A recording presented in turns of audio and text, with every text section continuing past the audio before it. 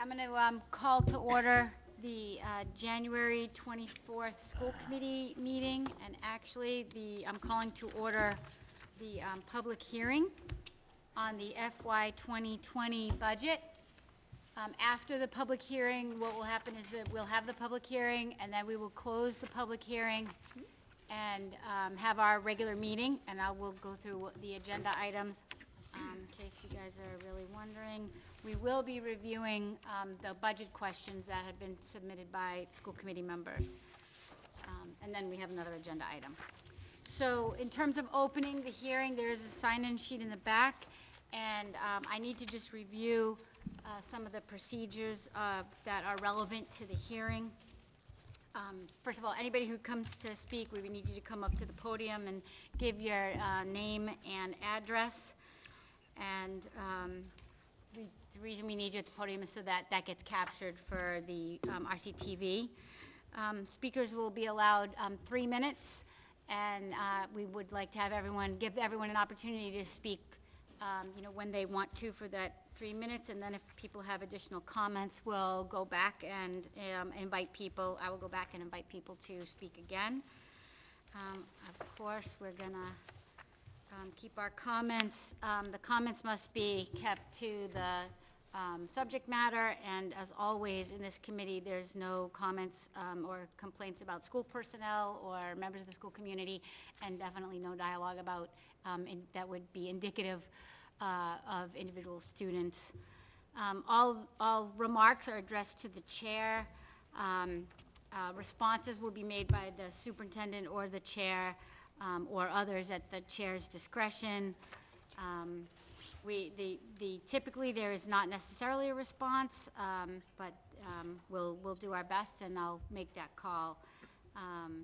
And the chair may request that a particular person answer a specific question.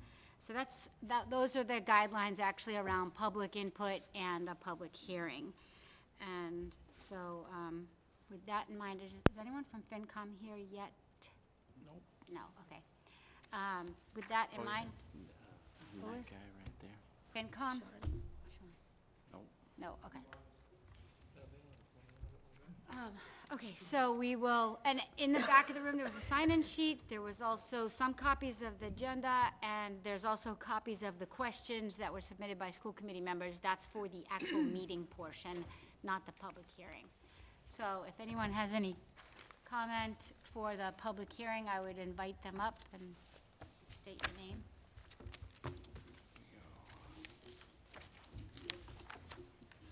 Thank you, Ms. Webb.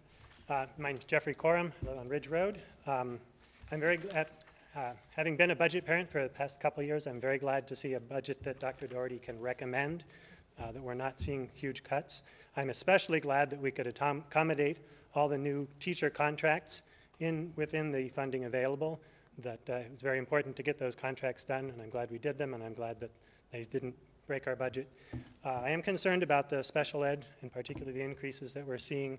I appreciate the difficulties in projecting those costs 6 to 18 months into the future, and I hope that we're able to stay on top of those, and that the increases that we see that are not under our control in particular are manageable as we go forward. So thank you. Thank you. Thank you very much, Mr. Coram.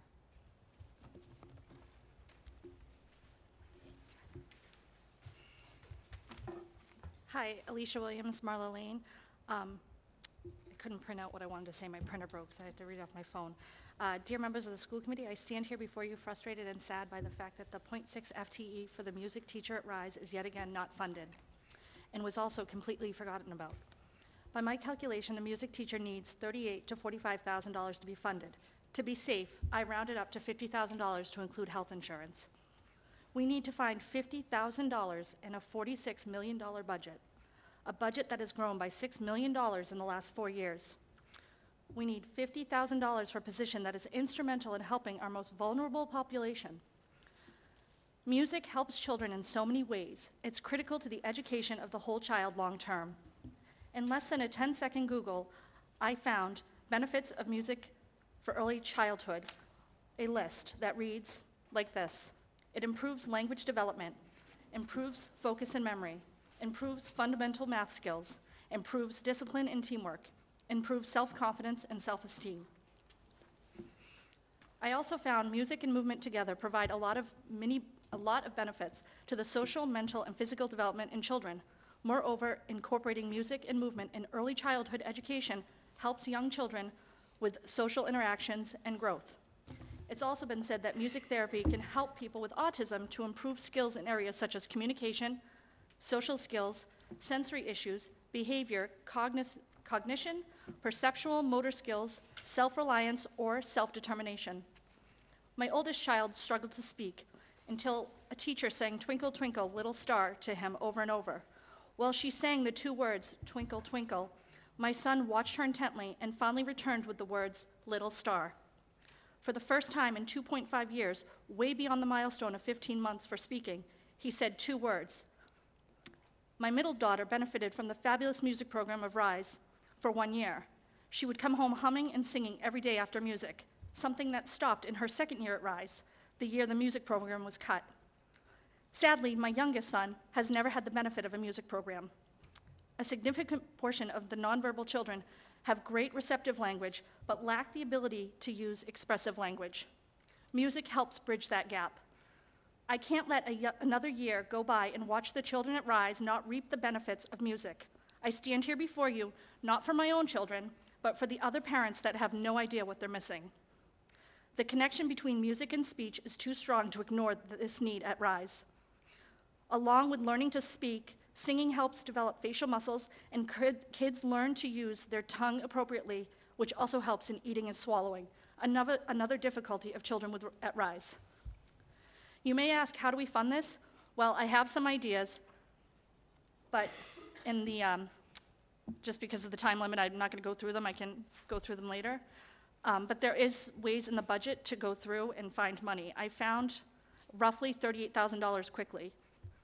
Just by cutting, the athletics rose by 7.1%.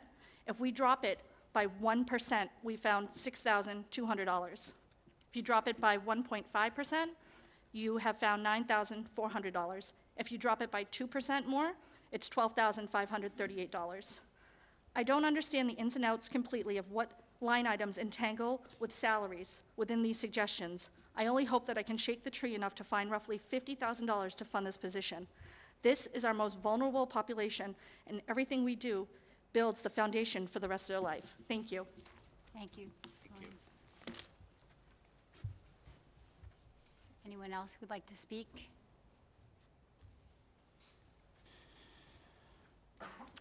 Rebecca Lieberman, 50 Pratt Street. I would like to ask that we get a progress update on the status of curriculum maps for math especially, and start having monthly reports at school committee meetings. This does relate to the budget. The subject matter is the FY20 budget. I understand. So we will open the meeting and have comments for items not on the agenda at the beginning of the actual school committee meeting. Okay. So we just need to focus on the FY20 budget. Yes, in light of the administrative salary increases proposed in the fiscal year 20 budget, I would like to ask that there be increased accountability for achieving goals such as curriculum maps. We've been waiting 6.5 years now since the implementation of the new math program, and yet another new math change, significant, has taken place this year. Thank you. Thank you. Are any other comments for the public hearing?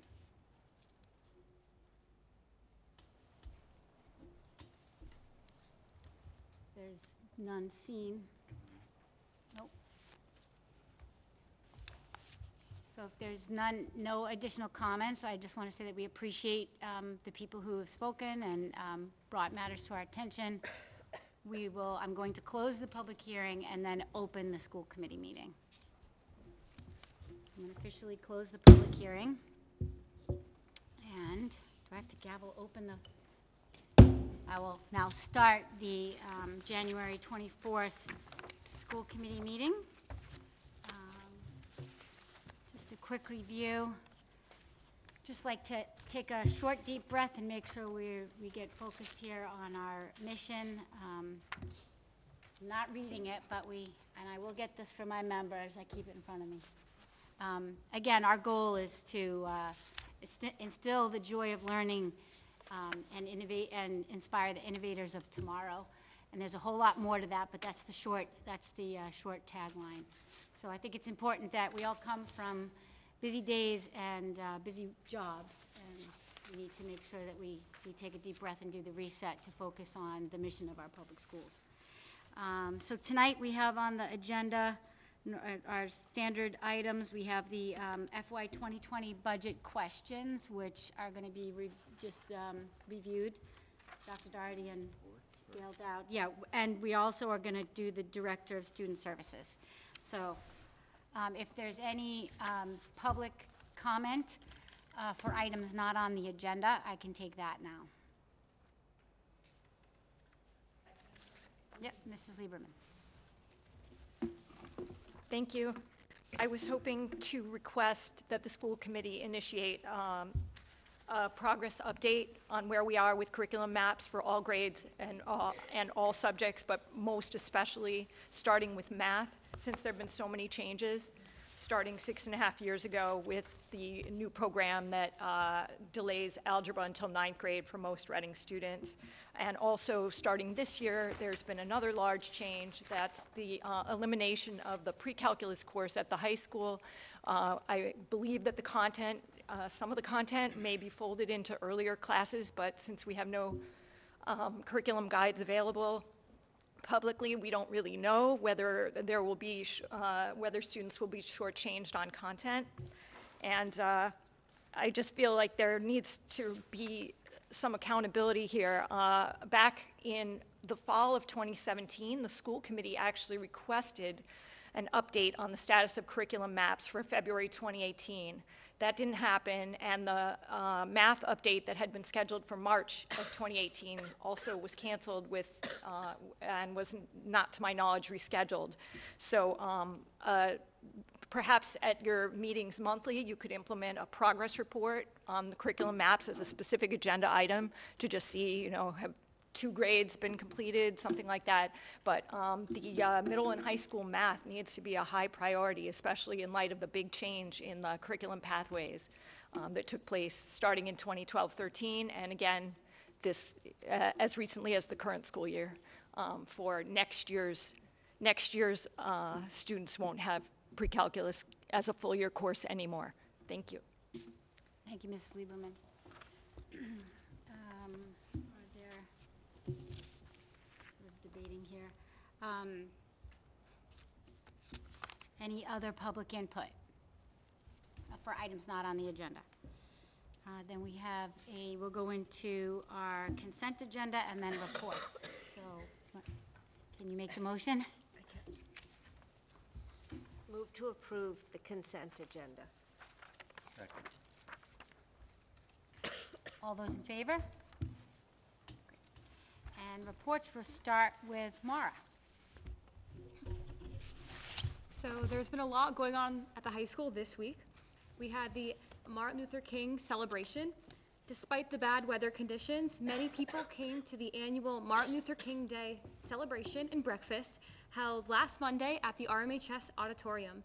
This event was hosted by the Human Relations Advisory Committee of Reading and had a variety of performances from local choirs and bands. It was great seeing the Reading community unite to honor Dr. King's legacy and lifelong work. This week, the freshmen, sophomores, and seniors have also been taking midterms exams. Although this means that this has been a stressful week for many students, the Reading Public Library has been especially helpful through its exam cram, a night where the library is open until 11 p.m. so that students can have a place to study and enjoy complimentary coffee, snacks, and engage in de-stressing activities. Dogs have also been brought to the high school in between exams to help manage student stress. While the freshmen, sophomores, and seniors have been taking midterms exams this week, juniors have been participating in real-world problem solving. Real-world problem solving is when juniors are placed in small groups headed by a teacher and given a relevant problem in our local community to solve. Tomorrow, their presentations and solutions will be judged to determine which group has the best solution to their problem. And then lastly, tomorrow, the RMHS mock trial team will face Penguin Hall at the Woburn District Courthouse. They'll be on the prosecution side and will hopefully take home another win. Thank you. Tomorrow. Sorry, I just lost my place out of our order. Dr. Darty and the staff? No reports?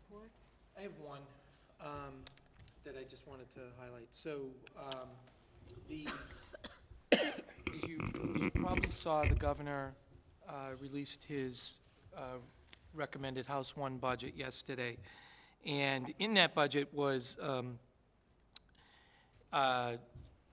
$1 billion for over a 7-year period that was increased for Chapter 70 funding. When we saw the estimated cherry sheets last night, town manager sent them to us, Reading is not seeing any significant increase in Chapter 70 funding under the governor's proposal. In fact, it's about the same amount that we are normally seeing in past years, which is about a 1% increase. The good news is that this is the first year, because there's been a lot of discussion about the foundation budget formula over the last couple of years. There was a commission that was put together in 2015, a series of recommendations were made, and there have been some pieces addressed in previous state budgets with the foundation formula. But this year, for the first time, it seems like there is a concerted effort with House, Senate, and the governor to do something to change education funding. I was at the MASS Midwinter event today, and the commissioner spoke and made it very clear that this is just the first step in the process, and that we need to make sure that if our community feels that we need more funding, and we've had lots of conversations over the last few meetings about special education in particular, that now is the time that we need to start making our voices heard. So I will be continuing to work with MASS. MASS does have a very strong voice at the table with legislators. I think a lot of suburban communities are impacted. There are several communities that will benefit from the governor's proposal, but the House and the Senate versions also have pieces in it that could help support Reading. So at the end, it's working, the three branches working together to come up with something that's going to impact all the communities. So I will be keeping a very close eye on this, and obviously working with our legislators and MASS to see what else we can do to help support more state aid for Reading.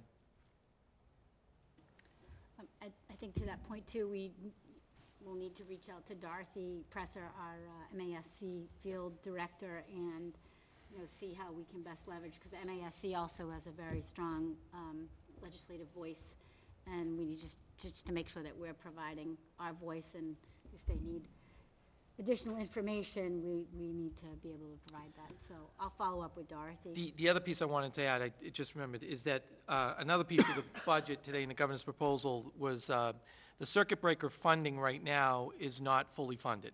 Mm-hmm. It's below 70% in the governor's budget. So that's another piece we're going to have to keep an eye on.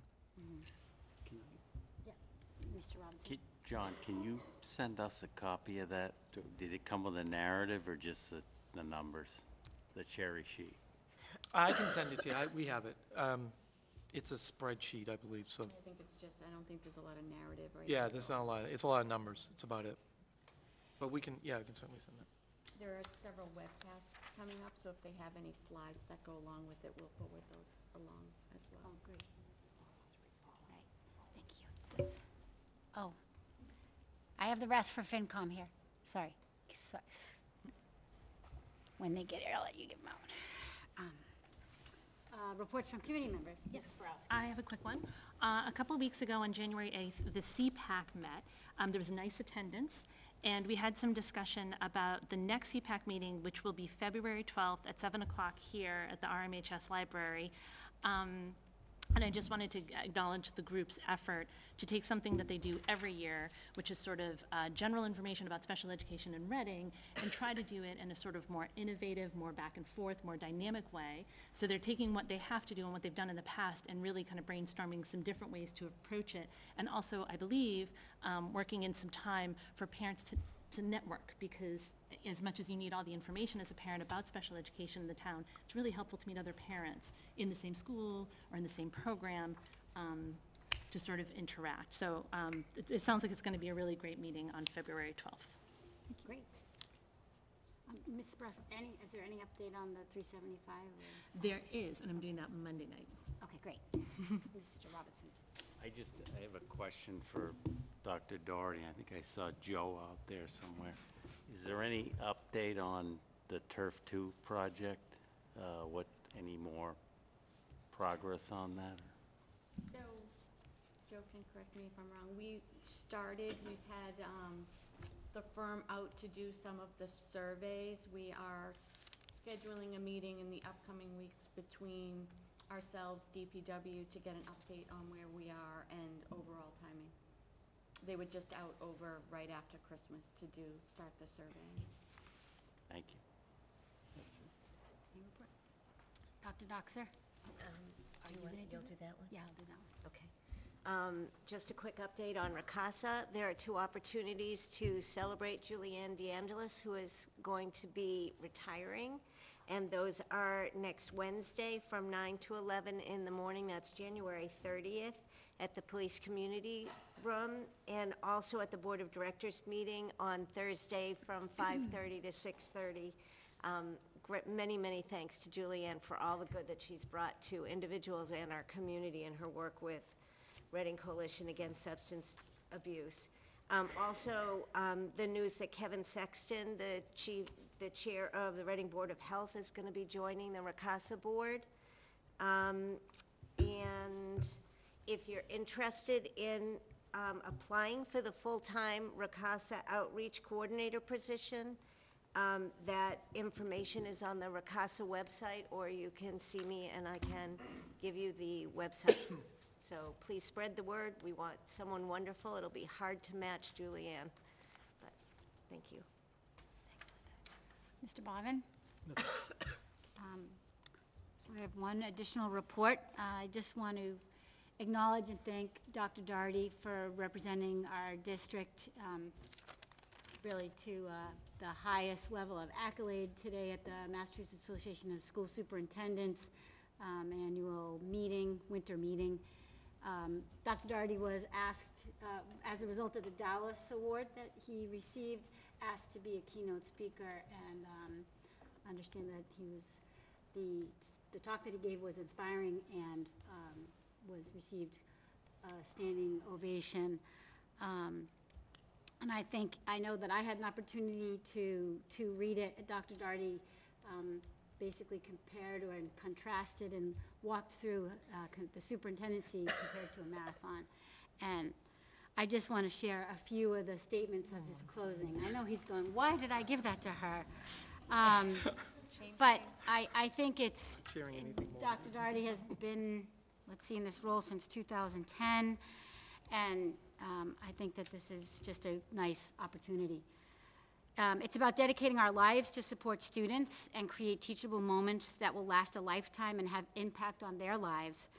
Our jobs are challenging, they're stressful, there may be long days, sometimes it seems almost impossible, just like running a marathon.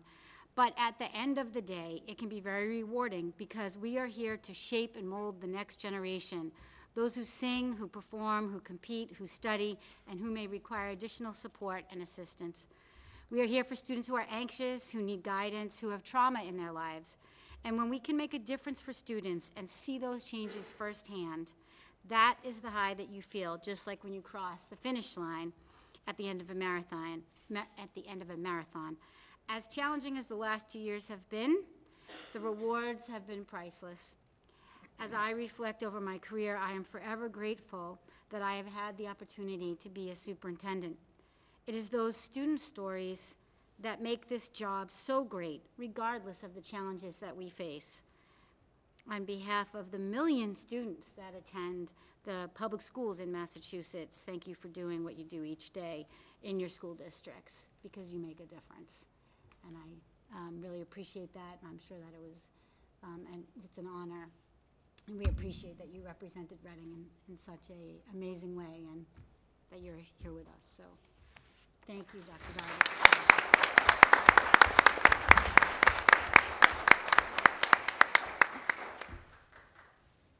Okay, now on to our budget questions.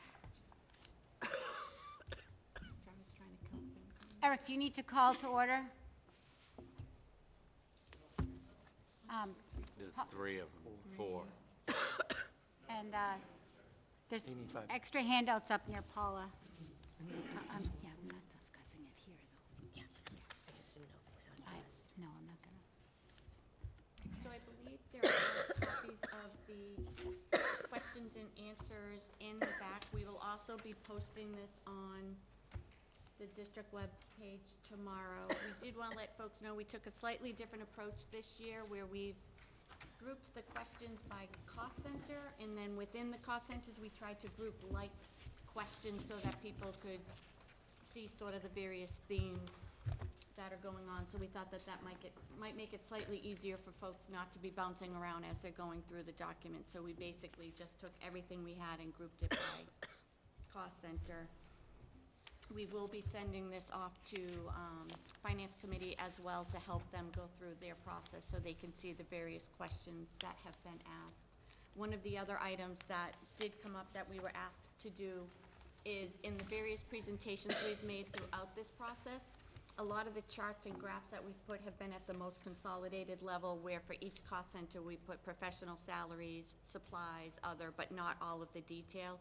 We are going to go back to those slides and reference the page numbers within the budget book that has all of the details that make up each of those categories, thinking that might make it easier for folks as they're either going back through the slides and looking through the documentation to have a reference where if they want more of the detail, we're going to add that to the slide. So I thought that was a helpful piece of information, and then we'll incorporate that for when we do the presentations to Finance Committee, town meeting, as well as going forward. So we will be making slight adjustments to the slides. So the approach we're going to take this evening, rather than read and answer the 100 questions that we received, we've grouped them thematically, so we're going to go through some of the high-level questions and themes and drill down into that. We thought that might be the best use of the committee's time, since we did see 2 or 3 themes throughout all of the questions. So we'll have each sort of person go through, and then if there are other questions we don't hit upon that people feel we should expand on,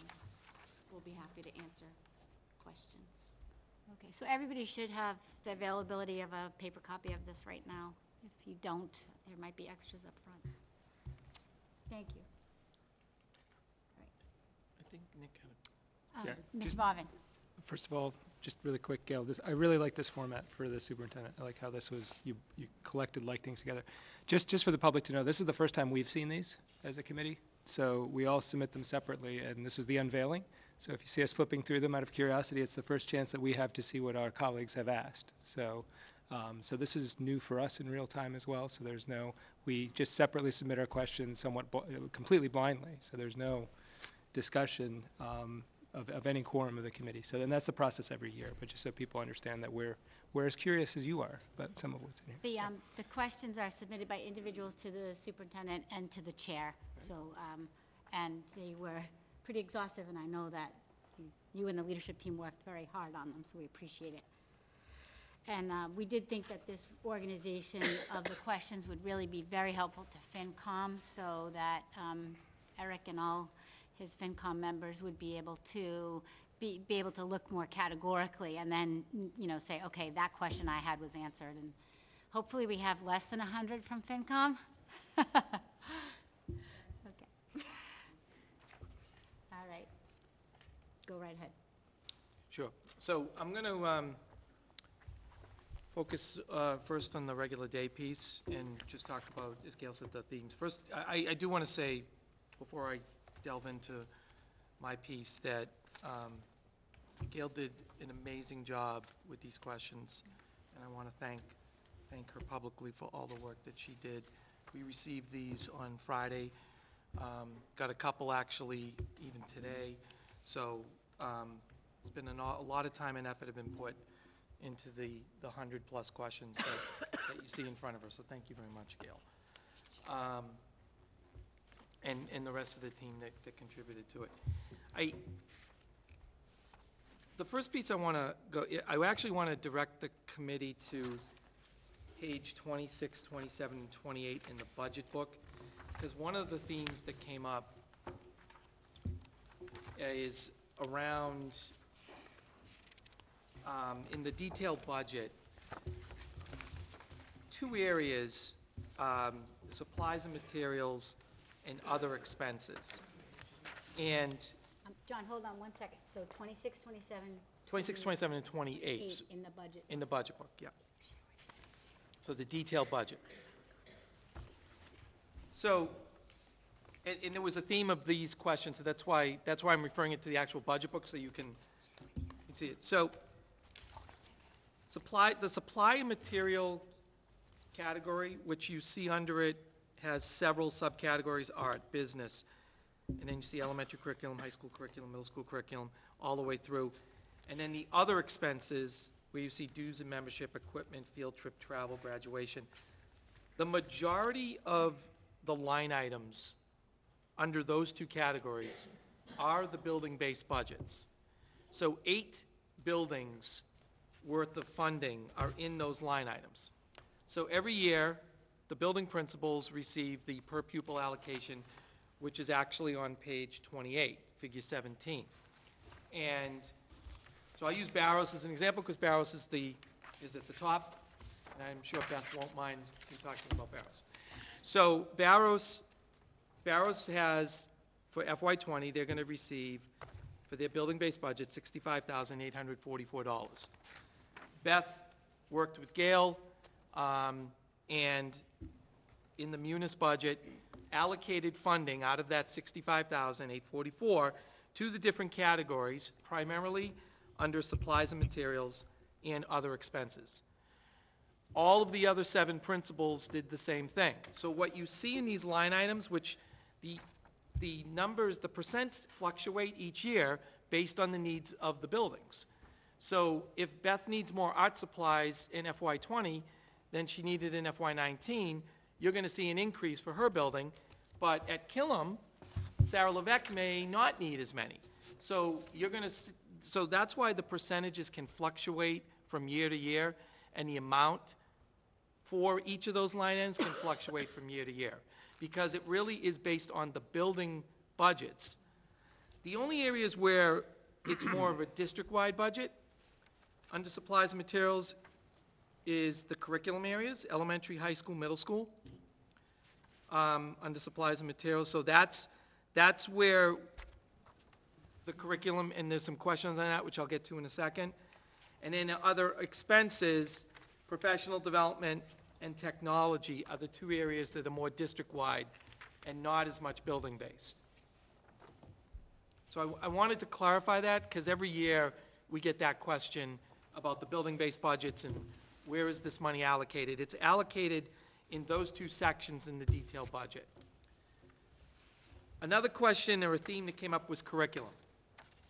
So you'll notice on page 26 that there are 3 curriculum line items: elementary, high school, middle school. Over the last few years, the curriculum focus, the funding has been primarily allocated to science. If you remember 3 years ago, we allocated a lot of funding to grades 3 through 5, a little bit in middle school. The following year, it was primarily middle school, and then this current year is catered to in high school. So next year, science is now going to decrease, because we're not going to be spending as much of the district-wide curriculum funding on science, and now we're going to be shifting gears towards social studies and some other areas that we may want to enhance based on some analysis that Chris and her team are doing in some of the framework areas. The big area that we need to immediately address for next year in social studies is middle school, particularly grade 8, with the civics curriculum. So we are currently taking a look at materials that are available.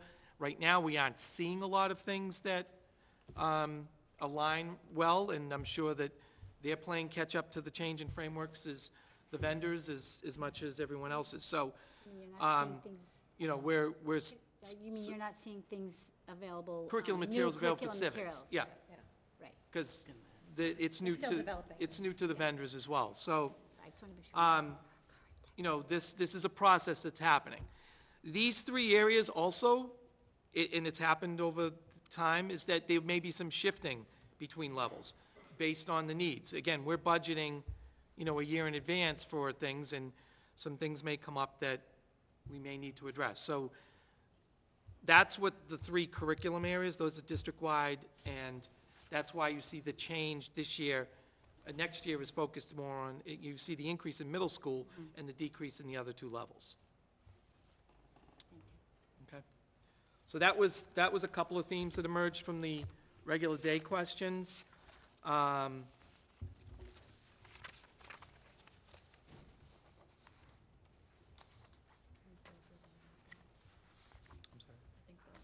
Yeah, those were the main ones. So I think now we're going to shift to special education. And Sharon. And me. Good evening. There were,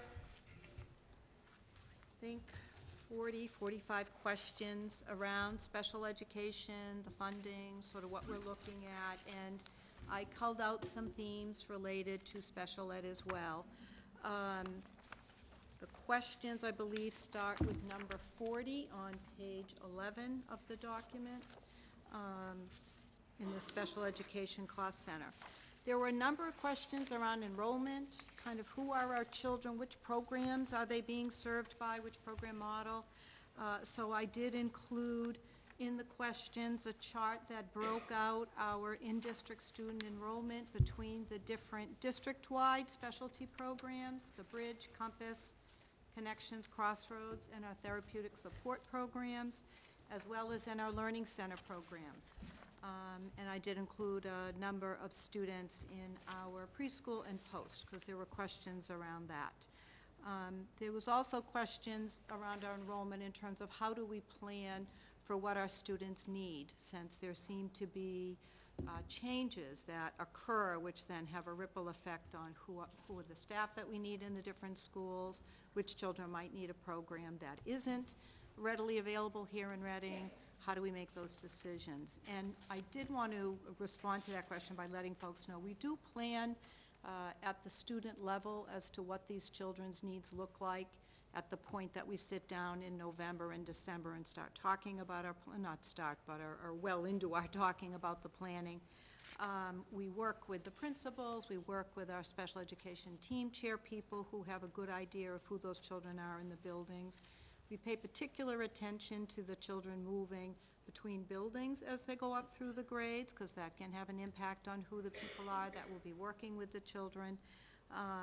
And that as much time and effort that we put into this, and we continue to have those conversations, they don't just end once we roll the budget out in January. We continue to talk with principals, with folks about the children. Things do change. It's the nature of who these children are and the nature of our business, that we have to be responsive and flexible in what we put in place to support children as their needs change. Some of the variables are just out of our control. It isn't something we can put a percentage on or really plan accurately, as we are really playing catch-up a lot financially to then match the needs. But the enrollment is there on that slide for the in-district children, because there were a number of questions about that. The next area that I saw a theme was around our special ed staff, which is again attached to who the children are, who the students are.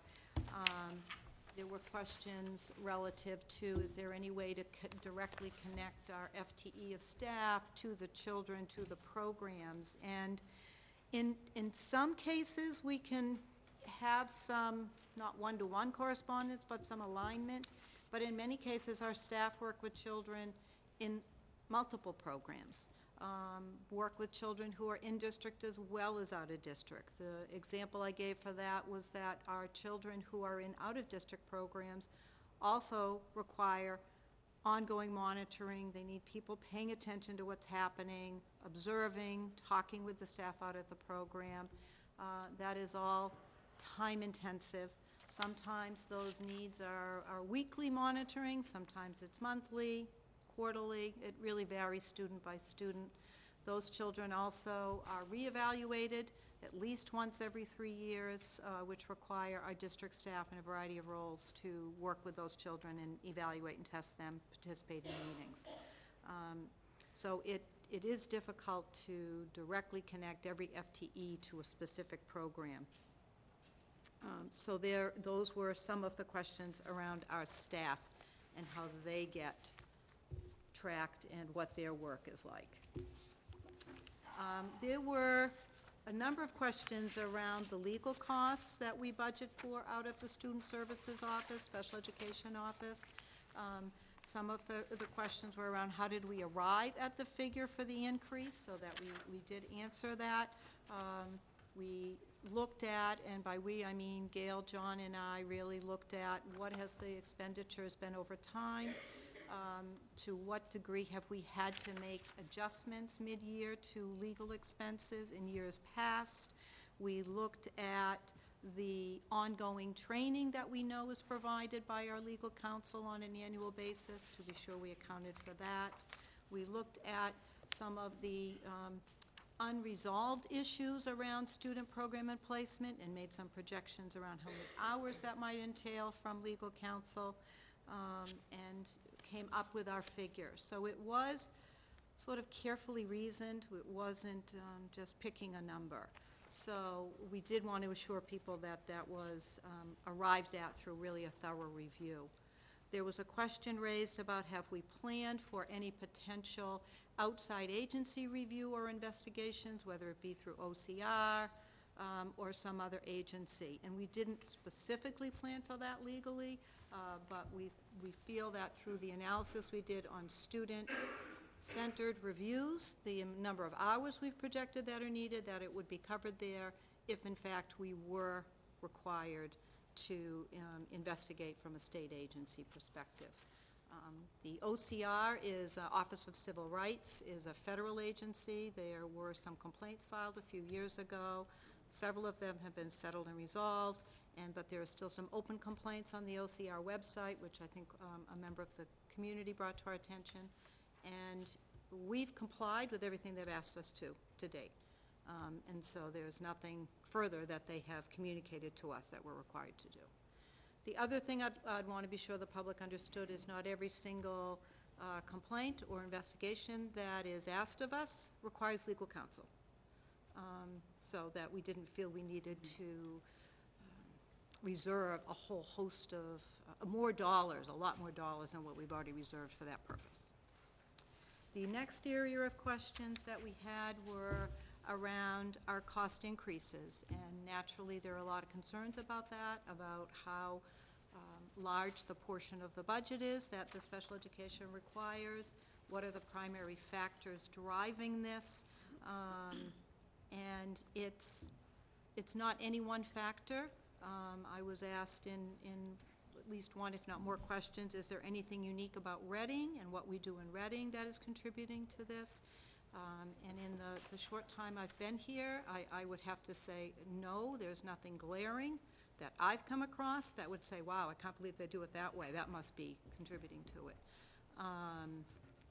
So it's a problem that all districts face, and Reading isn't alone in that. The best we can do is keep communicating and monitoring what we're doing. The best defense around high costs occurring that are out of control is to ensure our programs are solid, well-reasoned, cover a continuum of needs. We're required to have a continuum of programs within our district. It's a regulatory obligation, and that we continue to invest in our staff, both on the general ed side and the special education side, to ensure that there's collaboration and working with all children. Most of our children are educated in the general education classrooms most of the time, which research tells us will result in a better outcome for the students. So we need to continue to work on collaboration. It's very, very important. And that takes time and professional development, as well as continuing to invest in our special education staff and their specialized teaching techniques. So they really need a lot of, not that they need a lot of PD, but we need to keep investing in them so that they continue to keep their skills strong and with the cutting edge of what's required. There's also, in terms of what's affected us this year and next year, there are placement changes that occurred, which were, happened between, what I understand, between May and September. And that was well after the FY19 budget was secured and planned for. So we had to make some adjustments this year to respond to those student need changes that were basically due to intensity of needs, situations that occurred which were out of anyone's control that resulted in a much higher need placement for a few children. And some of these children in the out-of-district placements, when you move from a day program to a residential, for example, it is a significant cost increase for ensuring the child is educated then throughout their entire week, and including weekends, evenings. So staff intensive, so therefore there's a lot of dollars associated with that. Those are the main, those program changes and unexpected program changes that occurred were the main drivers. And those were the basic themes. Now, like I said, I think there were 40 some odd questions around special ed, but those were the highlights of the themes included, you know, what the school committee was looking to explore further. Mr. Robinson? Excuse me, can we ask, Yeah. I want to ask, actually back up to Dr. Doherty's presentation. On the civics, and I'll preface it by saying I'm glad they're doing something, but I guess I heard something tonight that I wasn't aware of, that there's really nothing out there yet. So how do we come up with a cost? I'd rather have you come to me like we did with the science and say, this is what we got to spend on science, because we knew at that point what it was going to cost. I guess with the civics thing, we're almost just, I don't want to sound like a wise guy, just pulling a number out of the air for that, or, I mean, if we don't know what's out there yet? So, Chuck, there are a few things out there. They haven't really been vetted. We have a committee that's put together. We're actually creating a rubric to look at different things that are out there. Yeah. There are a lot of online resources, which are great, but then they have the subscription fee. So we're going to be test driving a few of them to see what's out there. A team of us went up to Newburyport, which has had a civics unit in place for the last number of years just on their own. They kind of shifted the middle school model and did civics in 8th grade already. And we were one of about 10 districts that were invited to come and listen to that. There's a lot of state work that's being done. We have, our middle school team's been fantastic, and they've been attending all of these state meetings and regional meetings. So we are really we're sort of culling all the information. Now, we had to come up with a dollar amount. I'll be honest with you, it's probably gonna cost more than that. So we're gonna do the best we can to get what we have. We know the state has given us 2 years to implement the social studies, and that includes all the implementation, pre-K to 12 in social studies. We have earmarked, because the most of the changes are 6, 7, and 8. We are in a really good spot because our high school already uses an integrated model of history.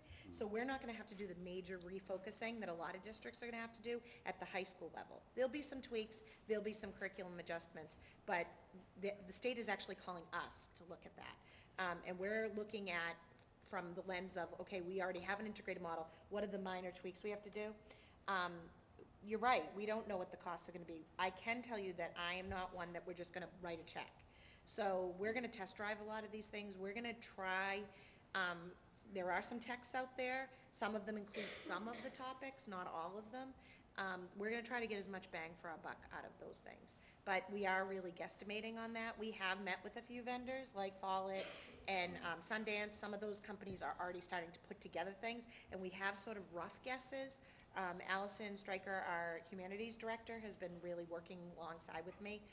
In fact, when we were at a conference about Title I reading, we actually met with social study vendors while we were down there. we had them drive down the Cape and meet with us while we were there. So we're definitely on this, and like I said, we already have a subcommittee of middle school members from both schools, really doing, our first really kind of call to action is to come up with an instructional rubric of like, what are we looking at? So like, what, in a perfect world, what are our great resources? And a lot of them are primary, a lot of them are a combination. We're seeing less and less full texts. We may have like a set, but not a million of them. And we may be looking at online resources, some primary documents. There is a civics project that's involved in this as well.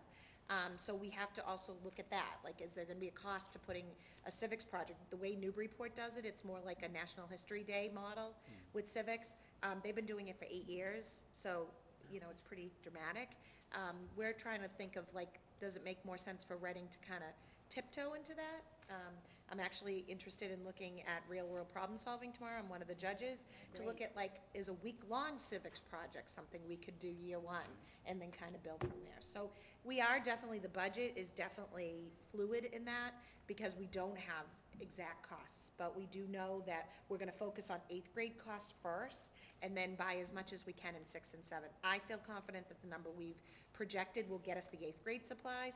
There will be some 6th and 7th grade items too, because some of that curriculum has changed. Thank you. Ms. Borowski? Just a quick follow-up on that. I'm really excited about the civics incorporation into the social studies curriculum. So I think it would be really helpful as you go through that work, if this committee got an update on that, particularly in terms of, what the curriculum is, what you've decided, how you've gone about making the decision, and also from a budgetary perspective, where did you meet the cost, where not, where's that money gonna come from? So I think that would be helpful in the future. Okay. Thank you. Mr. Bobbin? Yeah, good question. Probably just a follow-up to that on this curriculum. So when we get the estimate and the update, one thing I'd like to do differently than when we were here as a committee talking about the science updates in the last 3 years, right? So just to refresh everyone's memory, I believe we had 3 requests for $150K each to implement a district-wide science curriculum. And in retrospect, that was the cost of, I believe, purchasing all the things that the students interact with for the curriculum, but left us committed to a set of consumables after that was implemented. Yep. And so as we highlighted in the last meeting, we went from roughly 30K to triple that in science budget now. And that's okay if that's what the kids need. What I'd appreciate is just a description of what those costs would look like, not just the implementation cost, right, but also the commitment we're going to be making to the supplier of whatever. So now it's social studies, not science, so it's probably going to look a little different. But try to give us the all-in number for, and when we would expect to pay, what's going to be sustained. Yeah, there'll be definitely less in social studies. The only thing I can predict would be costs associated to the project, as well as any online subscriptions to primary sources. And then if you can negotiate any kind of discount. I always ask for a 10% discount anytime I buy it, so for what that's worth. I'll do my best. Thanks. You can go higher than 10, of course. Yeah. Yeah.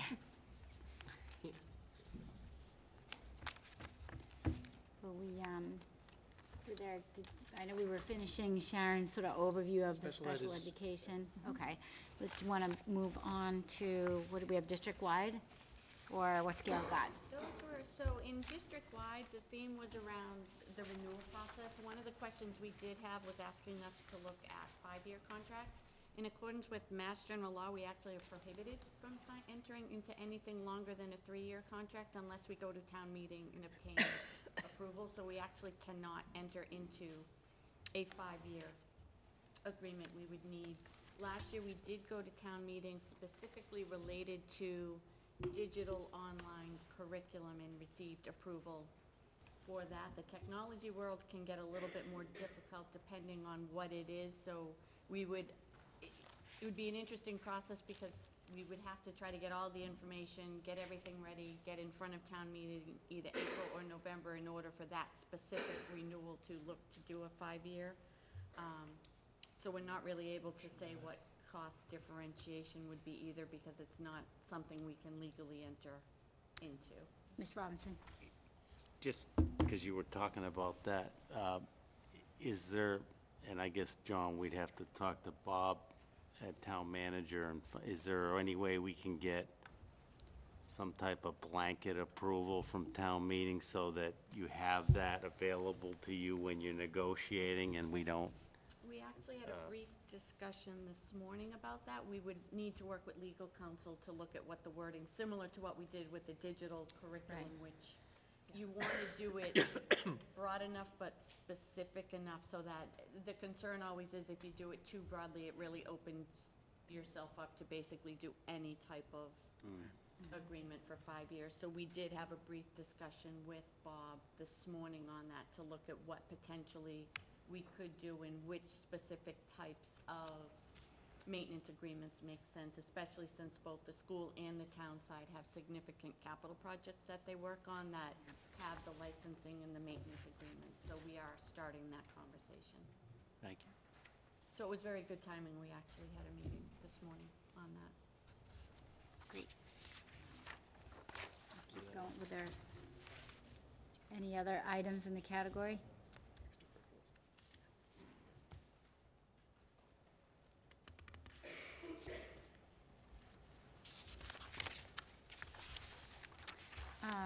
The facilities, was there anything specific in the facilities? The Or facilities, the two areas on there, one is related to the cleaning contract. So we have put an estimate in there, as we did mention during the budget presentations, that contract is up for renewal. So we will be going through the competitive procurement process on that. What gets difficult is we're coming off of a 3-year. This is based on preliminary discussions with what we might see. There've been a lot of changes related to minimum wage just went up, healthcare information, what different companies need to now provide to their employees, a lot of which will be passed directly on to the consumer. So we do not know definitively, but similar to what we've done with all of our other projects, we do commit to the committee that it will be a thorough process, that we will go through combis, state bid lists, so we will be getting the best price, but we do have to go through the procurement process. The other area that we did increase is the substitute and overtime lines. I will say the question was also very timely, because I can tell you that the storm that happened over the weekend, we had people in all day Sunday and all day Monday at contractual overtime rates, double time, time and a half. So in order to ensure that the schools are opened and we were able to have the Martin Luther King Day, we had every custodian in 2 days that is coming right out of that overtime budget. So our goal is always to make sure the schools are open, the schools are safe, and we do have to pull people in.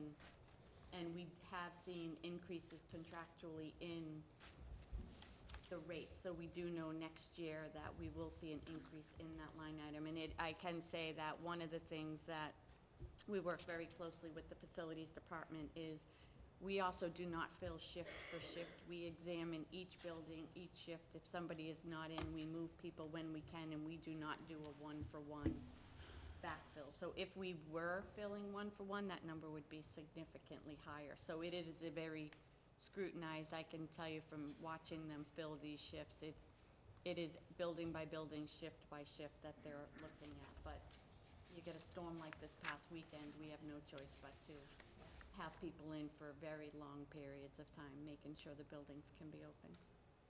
And also with a Monday, when you've got freezing temperatures, we also had people doing walkthroughs to make sure pipes weren't freezing, pipes weren't bursting, so.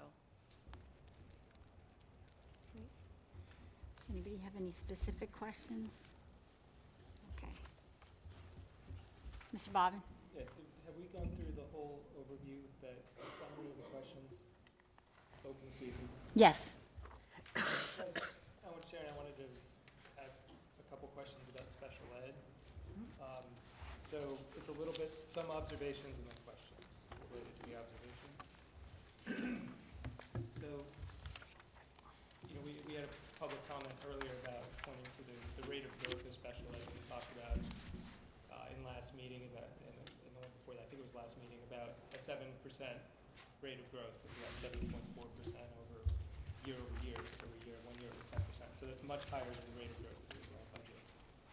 So given that this is a high growth area we talked about, I looked through, you say in the budget book that it's about a third of the budget, it's 32% of the budget that's proposed for FY20 is in the special ed cost center. When I added up the FTEs or the full-time equivalents, I got a number around about the same, about 30.8%. So it's roughly a third of our time, a third of our budget. The other observation I made was that of the money that we invest in the special ed cost center, it's about 2 to 1 in favor of in-district programs. So about a third of it is going to out-of-district spend, and 2/3 is going to in-district, mostly salaries. So, am I forming the right impressions, I guess? And then I have some questions about those. Does that all sound correct? If that's what your financial analysis came up with, I'm not going to question that. Sounds Yeah. about right. Yeah. So, if we look, and then when I looked at the out-of-district spend, which is the 1/3, right? About more than half of that is grades 11, 12, and later. It's talked about as well. So I guess the questions I have are twofold. One is around just benchmarking this to two things. One is ourselves and saying, you know, when I look back at prior years, it was a smaller fraction of our time and our money. Mid 25%, 26, 27%. It's been gradually going up, and there's a figure in the budget book that shows that. Out-of-district expenses has been growing very, very quickly too. And I guess I'm trying to understand.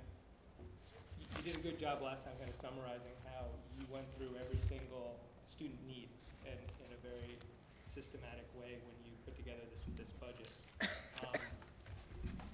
So given all of that, I guess, are there recommendations that you have looking to the future, not just this is where we are, and anyone can draw a straight line and say, well, if it's 32%, is it going to be a higher proportion in the future? We don't know what state circuit breaker will do or what, and we're asking certainly to be involved in the conversation politically about how districts are supported in special ed.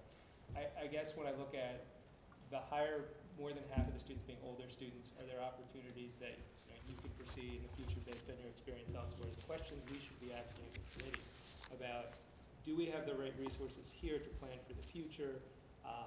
Needs of students, are there ways that we could better address students either in this budget or in the future? Just help us look not just at the present as kind of a snapshot of where we are, but I'm trying to get at the continuum of this is a high growth area, we're investing more time, we're investing more resource. If that continues, what would we want to know today that we might wish we knew today tomorrow? Mm-hmm. Okay, good, fair question. And I know you or another committee member had asked specifically about those high school students and the number, and what could we be doing about that in terms of program development or other interventions. So in order to really fully understand that, and I think it's time well spent and time I'm going to put some time aside to try and investigate that, is to ascertain what was the educational experience of those students prior to high school. What were the programming decisions that were made? What was their success? What was their progress like?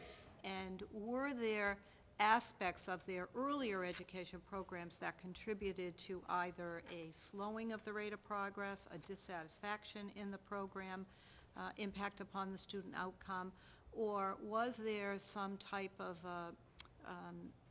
change in the student profile that was profound and significant that then put those students' needs outside of the realm of what the in-district programs could effectively support? So those are all some of the variables that we need to look at. So while the numbers of students in different places is certainly important information to track, you also have to go deeper in terms of what are all the variables attached to those students. The other thing that I know about students and as they evolve through the grades and the ages is that during that period of adolescence, there are some biochemical changes that occur which for some children with some profiles make it much more challenging for them to be able to keep up with the demands both academically, cognitively, socially, and emotionally that are placed on them in that typical adolescent experience. So that the differences become more pronounced and more difficult for those children to then overcome and get into school and still put forth good effort. So there are those, you know, neurology things that happen, biochemical, and then there's just what has that early experience been. So that would be some of my advice, and I plan to begin that work between now and June around what are those variables, and are there any common themes? Going back to what research tells us and other people have determined is that the closer we can keep those children to the general education setting and curriculum, the better their outcomes. So we certainly want the children here in our schools. But there are some children, there's a reason we have programs out of district. There are some children for whom that is the right place. So we do need to dig deeper into that. It's not strictly a head count or a dollar issue. So those are questions that I plan to begin to examine, whether I have all the answers, you know, in the next 100 days. I'm not sure, but certainly want to look at that in terms of what's unique for Reading. So that was one part of the question. The other is in terms of the percentage, kind of where the money falls, how it all breaks out. Children, as they go through their educational experience, we ask of them to think in different ways, to synthesize information differently, and to interact with a greater number of people. So that, in and of itself, becomes a challenge for the children. So it's not all that atypical that you have kids as they go through the grades, the way their disability plays out becomes more impactful the older they get, because we're asking more of them, so that they then may reach a point where they need something different. So those are typically some of the variables that influence that higher number in the high school versus the lower grades. And hopefully I'll get more information before the next director is here, you know, working with the students and the staff and the parents. One follow-up, yep. Oh, you need to call to order. Okay. Thank you. Mr. Boyd. Sharon, thanks for that. So the retrospective longitudinal analysis is what I heard. I really like that idea, and I think anything that you can find time within your various priorities to share with us, I think would be helpful. The other piece that I didn't hear you say is for the out-of-district placements is just if there are opportunities, and I know we're in 2 collaboratives, I believe. Yes. If there are opportunities, we talk a lot about transportation costs when we're doing these cost transfers to special ed this past year. And so if there are opportunities to share some transportation costs, if that's allowed, either through the collaboratives or other places, just look for ways to be as efficient as possible in meeting the out-of-district needs of the students in ways that don't impact their experience, like sharing, if they can share a bus and that's permitted for them, maybe that's an opportunity, maybe it's not, I don't know, but look at those opportunities. So we do, I mean, Gail may jump in, but we do secure most of our transportation through the Northeast network of vendors, and the primary vendor is the North Reading Transportation Company, and it's run through the SEAM Collaborative, so that is who the primary transportation vendor is. There are certainly children who are on shared vehicles, whether it be in district or out of district. But we always have to pay attention to the mix of the children, as well as making sure they get to school on time. And there are variables, obviously out of everyone's control when you're on the road, especially if you're heading down Route 128 to some of the schools that are in that area. But it's, you know, we do our best. We work very closely with the dispatchers at NRT when problems are brought to our attention. And sometimes it's the same problem multiple times, but we keep exploring it and investigating it so that we're balancing that efficiency against meeting our contractual obligation to get these children to school on time. And one of the items, I do participate in sort of a roundtable of all of the business managers in this area, and we did have a meeting a couple of weeks ago, and one of the takeaways I came back and talked to Sharon is we're actually going to sit down with SEAM and go through our invoices, go through all of our students and see if there is a way any of the routes, anything can be consolidated. We work very closely with Wakefield. Wakefield owns or leases some of their own buses. We do cost comparisons to look at Seam versus Wakefield, so we are constantly doing that, but we are in the process of setting up a meeting for February where we're going to go through and really look at all of the routes to see if there is anything we can do to shave that down. So it is something we do periodically to really sort of kick the tires, if you will. My bus analogy. Dr. Doxer? A couple of things. One is, thank you. 100 questions in less than a week. It's amazing that you've given us these answers in such detail with such correlation, so we can follow it. Thank you very much.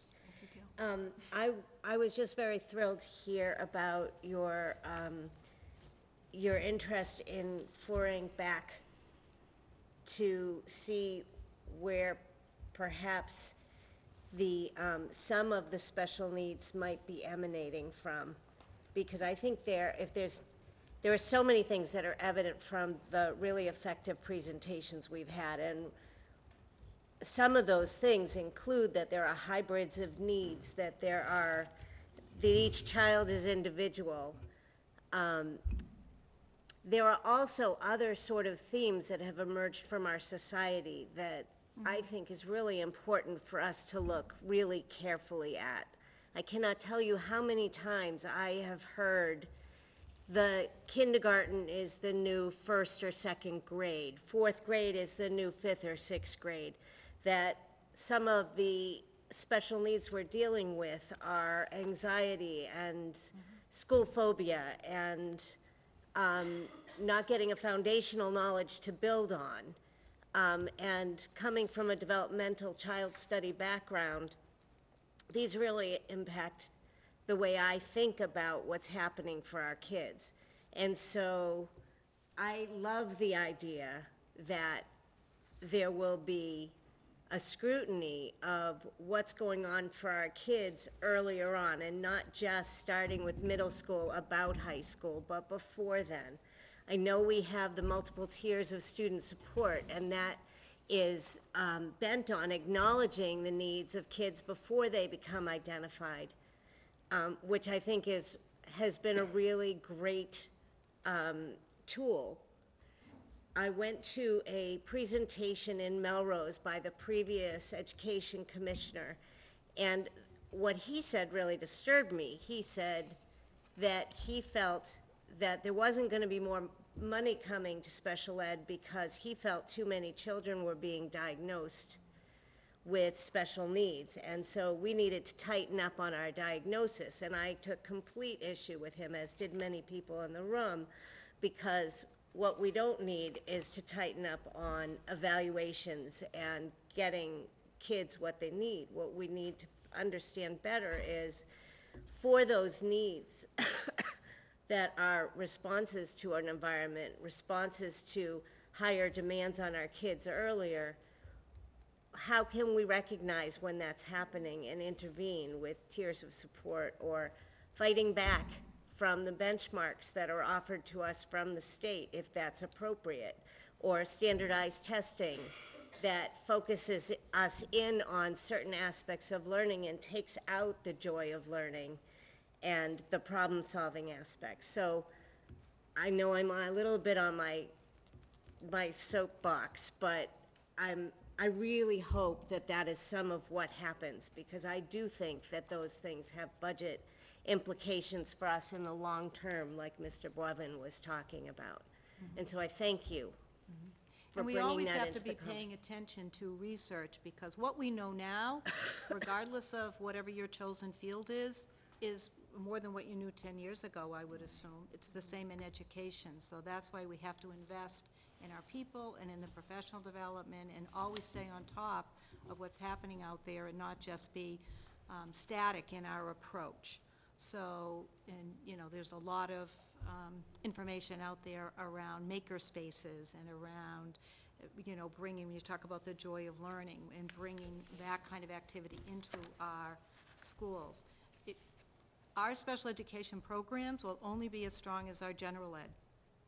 So always work in partnership. Our special education goal is to ensure our children have access to our general ed curriculum. It's not to replace it, it's to provide access, and to provide the specialized instruction they need to improve skills and to be part of the greater school community. So we really are a support to general education access for our children and our families. So that's, we have to work hand in hand. That's why, you know, Chris and I talk quite a bit about educationally relevant topics, whether it's something that I find and come across that's important to special education, or I might read something or come across something that I think might be of interest to Chris. We do that back and forth, and it has to happen that way, and with the principals. So I appreciate what you've said about really where our focus needs to be. Thank you. Any other questions from committee members? Yep, Mrs. Perry.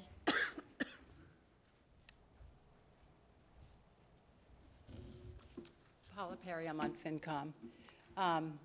It's an interesting discussion, of course, gets everyone's discussion because these increases are so relatively high. I do remember years when they were also, you know, that high and higher. And I'm saying this I haven't really looked at the data to support this, but I wonder if this cycle would stay true.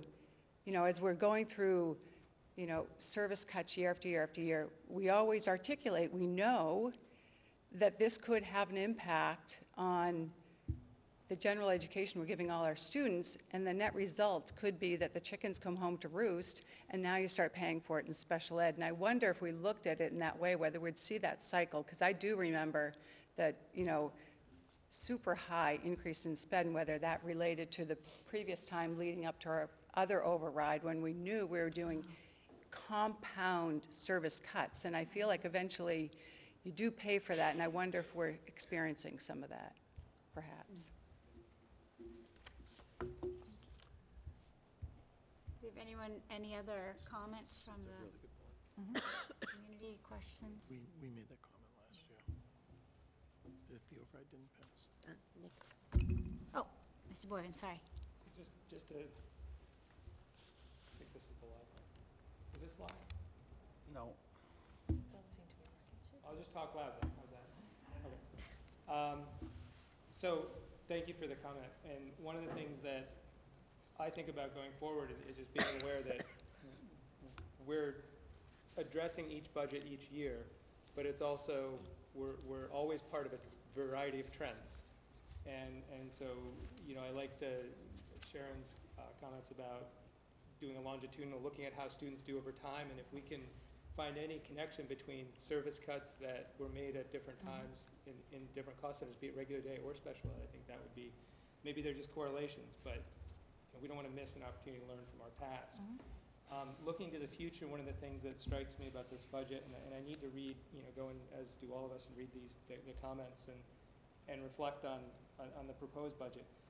One thing that strikes me right away is 584 FTE. Budget. This is the largest number of full-time equivalents. I'm going to go out on a limb here and say that I'm aware of. How's that? Probably, yeah, We've never had that's more accurate. hours put into a school district, and yet our enrollment is not at an all-time high right now.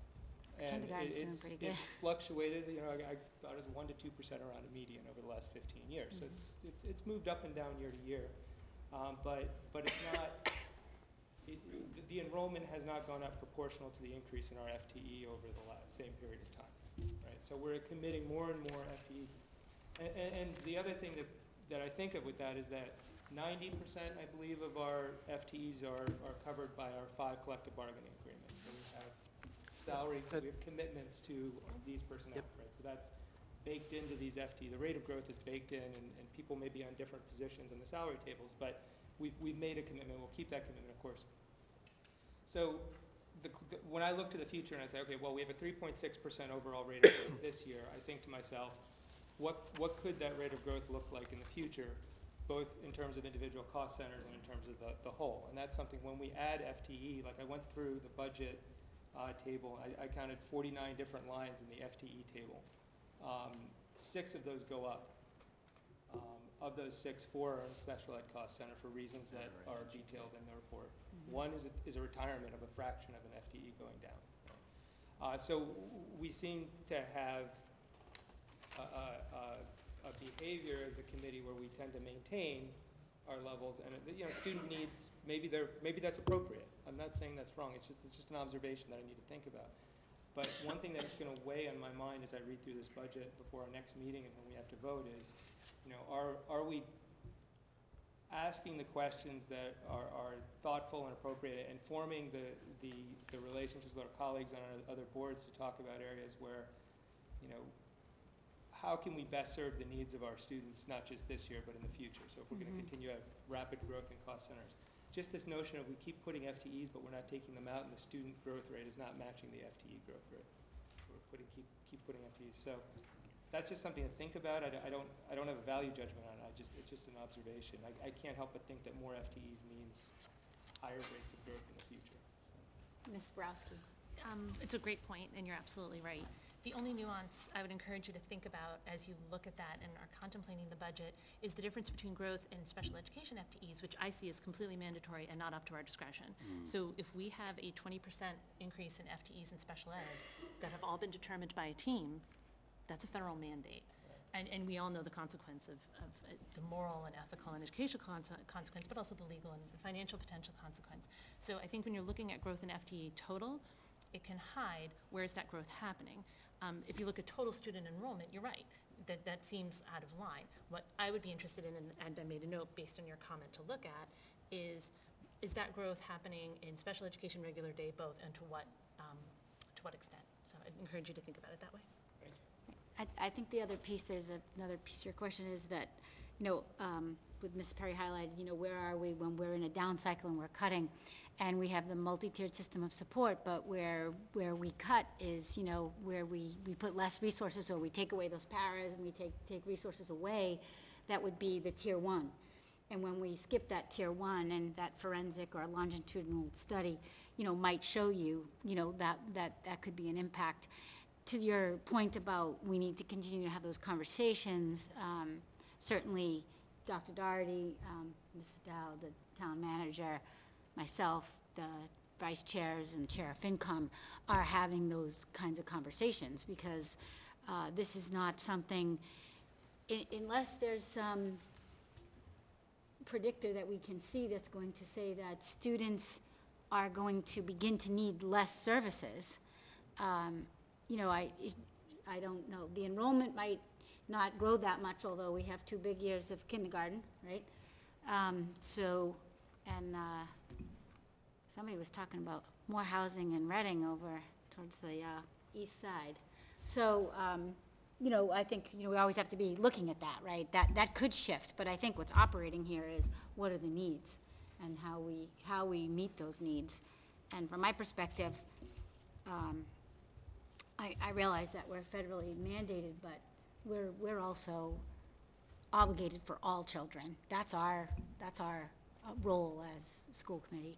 So figuring out how to achieve that balance going forward without getting into a situation of, cutting from regular day, not this year, hopefully not next year, but again, we can see where we're headed.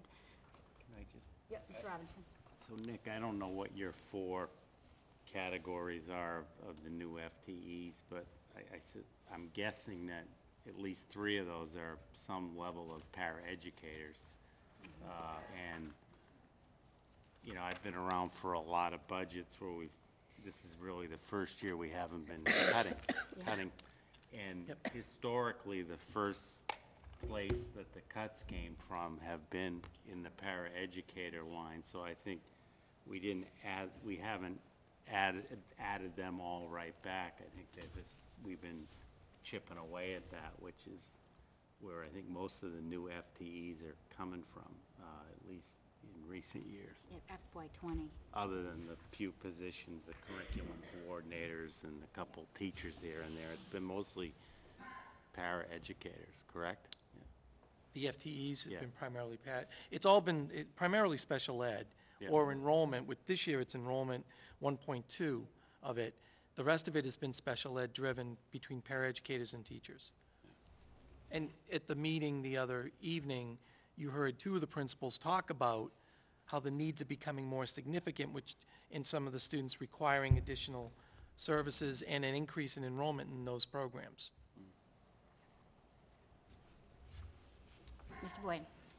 So 2 points. So, Mr. Robbins, so it's figure 12 is what I was going by. So the increase, I was just looking, counting up the line items in figure 12 and comparing actual FY19 versus budgeted FY20. That's what I was doing to get the increase. Yeah, that breakdown's on page 5 too, I think. Yeah. So that's where I'm getting my information from. I did have a question for the superintendent. We had, I think, a very good description of for special ed, for district-wide, and for facilities about some of the questions that are asked in putting together a budget like the FY20 to make sure that we're not just accepting the funding or staffing levels of the previous year and just having them roll forward and presenting them here. For the regular day cost center, that's the one cost center I didn't hear a detailed description of the process you go through with your team to ensure that the recommendations here are reassessed each year for the needs of the students and not just, well, we had 5 FTE last year, so let's just carry that forward because nothing's really changed. That's part of that same discussion. Okay, So is the it the discussion that same was process? described last time, the biggest driver is enrollment, class size. So really, it's a conversation that we have more at the elementary level, which is why you see the net increase of 1.2 FTE. So we have what we hope is an accurate prediction prior to getting the registrations of kindergarten. We start those discussions in October, November timeframe. We now have pretty much, I would say, 95% of our registrations for kindergarten for next year.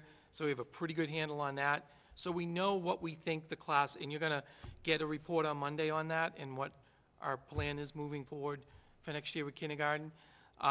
So really, it's enrollment driven, which those are conversations that we're having during the individual budget meetings that we're having with each principal.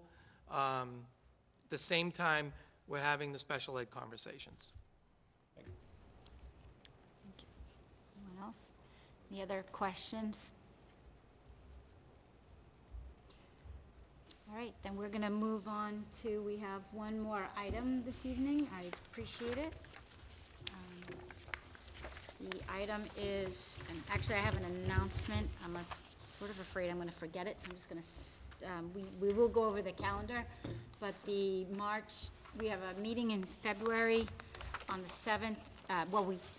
We meet on the 28th to Monday for our budget vote. We have a meeting on February 7th, and the March 21st meeting is being moved to the 28th. So I just wanted to announce. To March 28th. To March 28th, yeah. March 21st is being moved 1 week later to March 28th. And, okay, and our remaining item is Dr. Doherty's going to go over the process and timeline for our Director of Student Services search, which is not meant to undervalue any of the contributions and all of the amazing work Sharon has done. You haven't convinced Sharon to stay yet? So, yeah. I love it here, but. So before I begin on that, I just want to piggyback on that last comment. So obviously, as you can see by the information that you've been hearing in the presentations and the questions, that Sharon has played a key role working with Gail on the special education piece, and we're very grateful to all of that. So thank you. And no, she isn't convinced that, I haven't been able to convince her to stay. Dr. Doherty, I just want to thank, I know some of the principals are heading out and the staff, and I want to thank them all for being here this evening for our public hearing and our meeting. I really appreciate it. I know you guys got lots of students to be ready for first thing in the morning, so thank you very much. Okay, Dr. Doherty. So we feel that this is the right time frame to begin looking for a new Director of Student Services for next year. We're hoping for a start date of July 1. Part of the reason why we want to start now is that this is when the pool of applicants would be at its highest, at least we hope, but as we have seen with other administrative searches, there's been a lot of variables that impact pools, so we do feel, though, that this is a good time to start looking for a new director. So what you see in front of you is a draft timeline. And Jen Bovee would have been here tonight to go over this process with you. She actually has a big exam tomorrow that she's studying for, so that's why she's not here tonight. Okay. So, like other administrative searches that we have put together, there will be a screening committee. Jen will be facilitating it as the Human Resources Administrator. We are going to have 4 administrators, a team chair, 4 teachers, 4 parents on the screening committee. And the process, as you can see, we will be posting this position on Monday. And we'll be using a variety of sources to do that. We will be sending out parent feedback surveys next week as well for the types of qualities that they would like to see in the next director. And then we will also be soliciting parents to be on the screening committee. So we'll be sending out that information as well as, and at the same time internally, we will be identifying administrators, teachers, team chair to be on this group.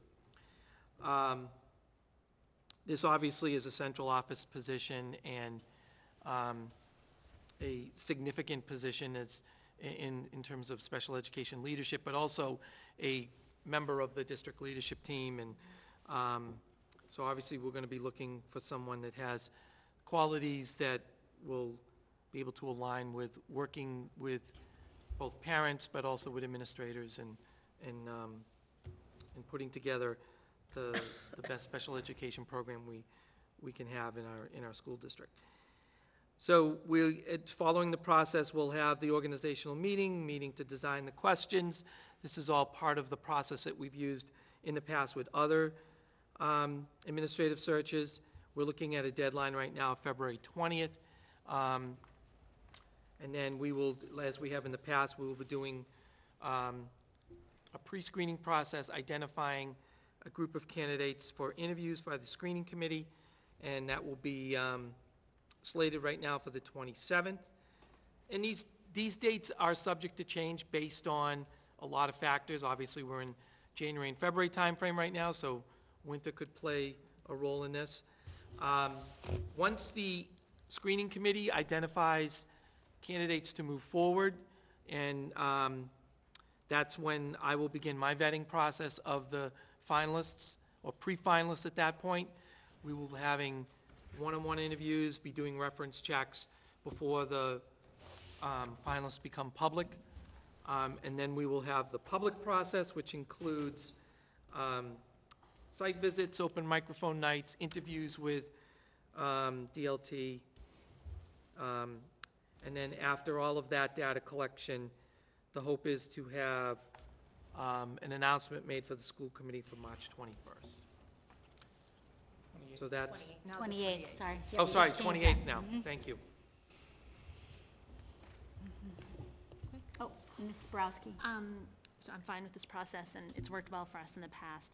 A couple of my colleagues alluded to this, but I do feel as the liaison to CPAC, I've had the opportunity to work with Ms. Stewart outside of this room on several occasions, and you really were the ideal interim director of student services. I've been so impressed and very, very grateful you were willing to come and help get us through this transition. So I just wanted to publicly thank you. And Thank you. I know we all did, but wanted to say that. And to further request that you help us by facilitating a smooth transition. I think you have, with the years of experience that you bring to this role and the fresh eyes that you've brought to special education in Reading, I think you're uniquely situated to help a new director of student services. Here's what I've seen, here's what I would do, here's how to handle it. So I just really hope, and I'm sure you will. We've already had that conversation. Knowing you, not a surprise, but I'm very grateful for your service. Thank you. Do we need a motion to approve the timeline? I move to approve the Director of Student Services search process and timeline. Seconded by Mr. Boyven. All those in favor? Oh, As amended. as amended with the date to March 28th. I was Yes. gonna ask a question about a motion. Yes. So, can you speak to how the members, other than the allocation in 1A, how will the, particular parents, teachers, administrators be selected? So we always look for a cross-section. Well, with the parents, it would be, we're going to be sending something out, asking them to submit, and the rationale why they feel they should be on the screening committee. So obviously, we want to take a look at a cross-section of people, not necessarily from one level. We want to take pre-K to 12, or sometimes actually post as well. In this case, it would be post. So we want to take a look to see, do we have that diversity for the parent piece? In terms of the administrators, same thing. We want to have elementary, middle, high school, preschool presence for administrators, the team chair. Certainly, we want to have the team chair, one of the team chairs as part of this. And then the teachers the same. We're looking for a cross-section of both program teachers, learning center, maybe general ed as well, because that's a key piece of this, so. Yeah, so I like the idea of trying as best we can to get a representative in each of the teachers and parents categories from elementary, middle, and Yes. high, at least one of each. And we've consistently done that with our searches. We always try to get cross-section. And then some, would it all be special ed, or would you also consider someone? No, some general ed too, And what about the parent group? Is that special ed? that would be or- part of the parents. Right, is it- Whoever applies. Are the parents mostly special ed? Who do you reach out to? Oh, no, it could be Reach a out- mix. Okay, Again, it depends on, It's out to the whole parent it goes out to community. everybody, yes. great, thank you. Are you all set, Mr. Morgan? And in Ms. Stewart's role, can she be one of the administrators? Ms. Stewart will be in a consultant role with us Consultant, for this. Yeah, that yes. would be more appropriate than Yeah. being directly on the I wasn't committee. sure where she fit into the process. I've done searches for this position for school districts over the past couple of years, and so I have some insights about questions and vetting and Great. that I've already shared with Dr. Doherty. That's great, thank you. All set, so we're ready for a vote with the motion as amended. And did we approve? It was friendly, so we're good. So all those in favor? And that's 5-0. Excellent. Yep, so I think we went over the calendar. We need a motion to adjourn, Second. seconded by, wait, I don't usually make it. Move to adjourn. Thank you. Second. Okay, all those in favor? Great.